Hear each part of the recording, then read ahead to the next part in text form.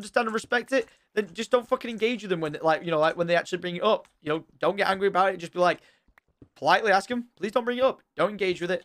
Let me be who I am. All right? And it's as simple as that. And if they truly are your friends, if they truly are your family, they will respect it. All right?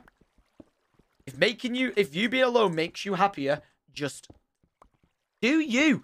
You are on this earth. You were one fucking sperm that made it.